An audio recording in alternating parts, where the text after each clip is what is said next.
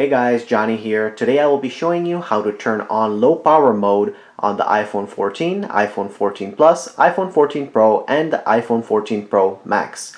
So let's go ahead and get started. So you will go ahead and go into settings.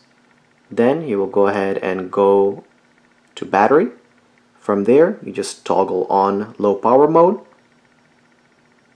And that's how you turn on low power mode.